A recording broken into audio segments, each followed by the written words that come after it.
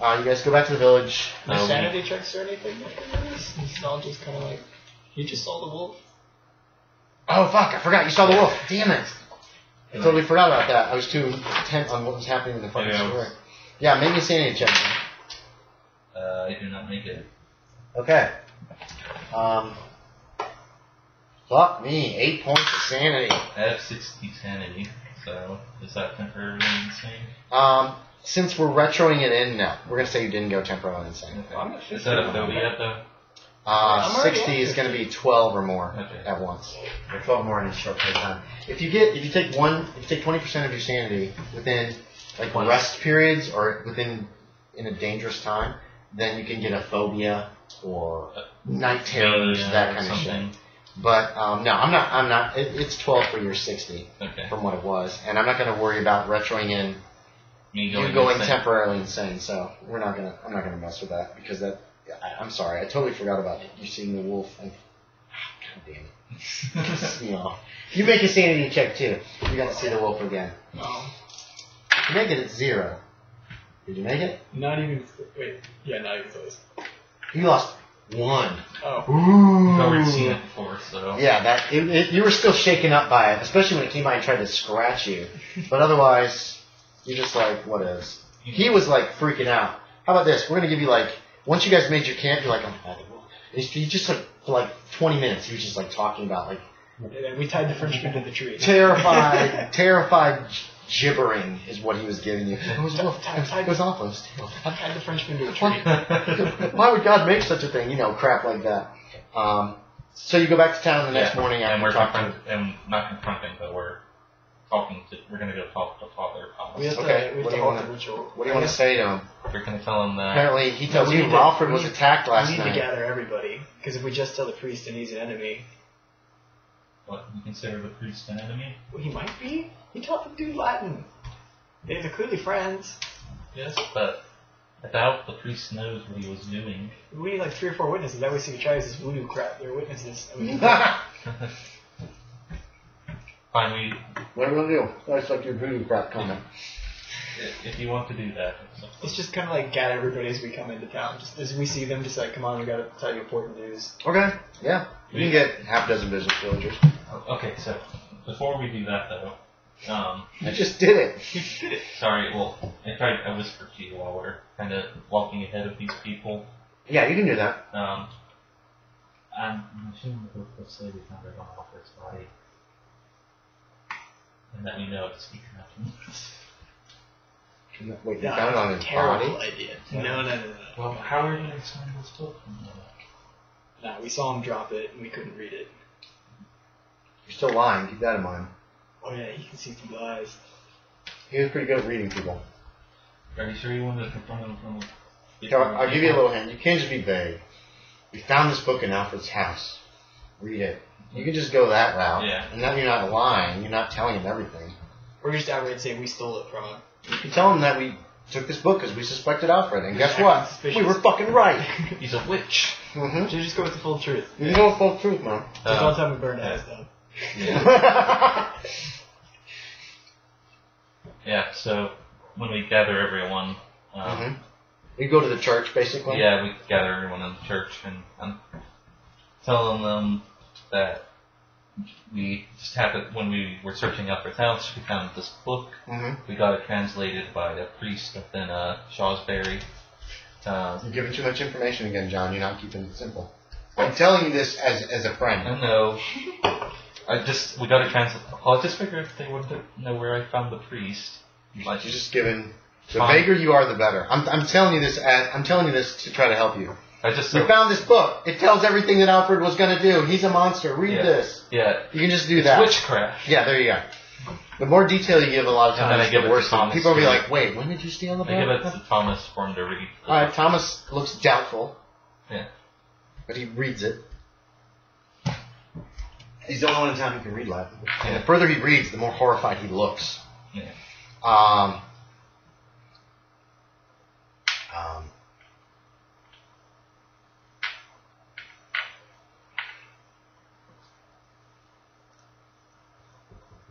Yeah, okay. He's terrified by this whole I situation. tell them not to He go obviously forward believes with you. the ritual tonight. Oh no, yeah, he tells you that. Appleguy is a little upset about that, but at the same time, she has read doom for the village in her auguries, so she is willing to not do the ritual.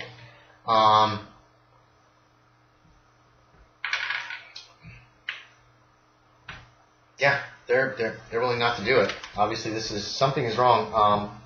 Thomas had his doubts until he read Alfred's journal. That convinces him his student was behind all the troubles in the village. And yeah, he believes you guys. Okay. And he wants to burn this fucking book. I tell him to go. But that's up to you. I'll let him burn the book if Okay. he wants. Because there are spells, descriptions of how to cast spells in this book. Witchcraft, blah, blah, blah. Yeah. You can't read it. You're not going to find somebody willing to read it. So he will burn it very publicly for the whole village, destroy it so that everybody knows it's gone. But we're not going to hand it over. We're going to burn it with him present. We're not going to give him a chance to study it, copy it, anything. That's fine. Yeah, you kind of shadow him until he gets the bonfire set up that he's going to burn it in. You don't let the book out of your sight. That's fine. And it doesn't go out of your sight. And then he throws it into the bonfire to burn it. He doesn't want anything to do with this blasphemy. There's a different rite. And he's going to perform a mass that night instead of the Samhain or the All Hallows Eve celebration. He will perform a mass as opposed to that. It goes without a hitch. The people then go kill the animals that they're planning on killing. There's still a big feast. You guys get to eat plenty of meat. All the villagers get a bunch of meat. These are the animals that are older or that aren't going to make it through the winter, that kind of thing, that they killed so they can eat them. And it's quite festive. And that pretty much ends the adventure. You guys can head back to the Earl. Huh? Unless we want to try to kill the worm. You can try to find and kill the worm. You know, there's only the two east now. for You the need a village. subjugation party for that. Yeah. You do not take that with two people. Yeah. Even if you have a werewolf on your side. Yeah, no. Who tried to slash you as it just casually walked by. What the hell was up with that? Okay. And we return and I tell the Earl not what exactly happened, but what will please him, I guess, that his headsman was a... potential worm threat. Okay. Which expunged. And that the Earl and the headsman was a witch, and that he was executed. All right. So, you guys get 1d4 sanity for exposing Alfred, and another d8 for stopping the ritual. So d4 is the little triangle, the little pyramid guy. And that's 4, because you read the one that's face up. What's face up on this? The one that you can read straight up. Yeah. Oh. It's on the base. Yeah, so I can see how the same numbers on the top. Yeah, his is on the bottom. Oh. So that's 4. Yeah, see the one you can read. Yeah. It's straight up a 4. And then a d8, which is this guy. Add that to your 4. Ouch. 4. 8. So another 8. So you get 8 points of sanity back. I'm more sane now than I was earlier. That can happen if you're successful. If you fail at things, then it's not good. You don't get points for defeating the dragon. You didn't fight it. You don't get points for defeating the wolf, the black wolf, because you didn't really defeat it. You dealt with it, but you didn't defeat it. So I'm going to withhold the points for that because I think that would be a little too much. Those skills that you checked off, you can level up by, what you want to do is you want to make a skill check on those, but you want to fail it. Okay, Nick? You want to roll higher than the skill. I didn't actually have any. These are the ones I checked that belong to this. Oh. They're Which ones did you use successfully? Use your crossbow. I remember that, because you hit with the crossbows twice. Yeah, but they were all super close. None of them. That's okay. That's okay. It was a success. Did you get any tracking checks? Were you successful? Yeah. You were successful. At least one tracking check. Yeah, So there'd be that. Spot hidden. You made the spot hidden when you saw Alfred running with the arrow stuck in his side, so you got that. Yep. So what you want to do is you want to roll higher than these. Because the better you are at something, the harder it is to improve. So which one are you rolling against? I'll do crossbow. Okay, what's that, 75? Mm-hmm. Okay, so if you roll 76 or above, there you go, let me know. What'd you get? 13. Okay, so that one doesn't go up. Try your... It was already maxed out. No. See, you can go above... That's how much you 100. can start it. And then once you get to 100, it can go beyond 100. It can go beyond 100 if you roll 96 to 00 to improve. So it's not good chances, but the potential is there. What's that, track? And then you. Yeah, I Is that also track. No, that was an 83.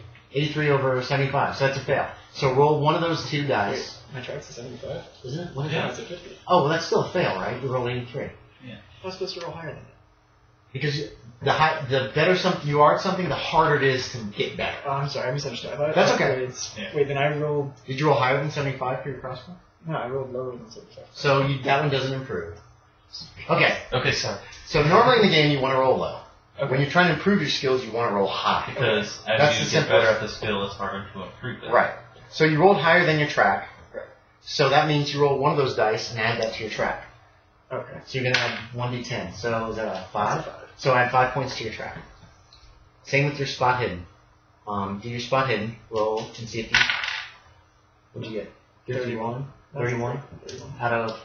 50. Okay, so that was a success, so it doesn't go up any. Were there any other skills that you think you used successfully? No. Listen? Did you listen? I failed my list. Okay. And that's pretty much how you level your character up. The things that you do allow you to level him And up. that's why you should try and do as much as you can. No, you shouldn't. I got people like, well, I have a 1% chance, let me make a check. If you have 0 chance, then sometimes you can try. And you're like, maybe I understand enough Latin to get the gist. But other times people are just doing it to try to get to help they succeed so they can actually get to improve it. It's just 15. But Would we use these characters? Come here. Huh?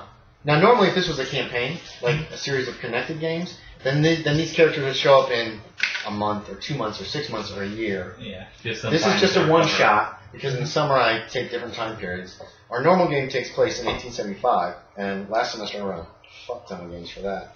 In each game session, they would use the same characters, and it was like different chapters in a story, or in a book, or different episodes of a TV series. And so this is a one-shot. So this is like a TV movie. So like in Destiny, it's like every mission, it's a different story.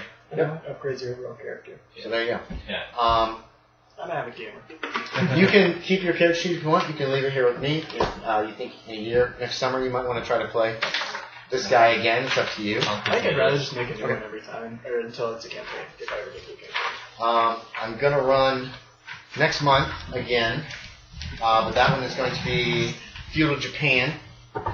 I have 3 gens for that one. I don't have any kind of like rules to make a character. So you come in, you get the character, one of the characters that you're handed. Yeah. You look at his like background and history and that kind of stuff, and then you just play. This is a good exercise in info.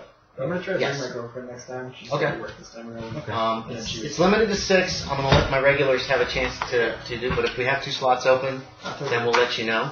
Okay. And And there's one sci-fi one at the end of it. the end of this horror is Horror Planet. I can take more than 6 in that game because I've got 6 pre-gens, but it'll be Cthulhu now. It'll be like present day, 2018. You better bet that I wanted to say that. Okay, and that one, if I have more people than 6 show up, then people can make characters because I've got the rules for making modern day characters. I just don't have any rules for making Ronin. So trash can's right behind you in that fancy looking box. Hey, thanks for watching, everybody. Bye. That's awesome.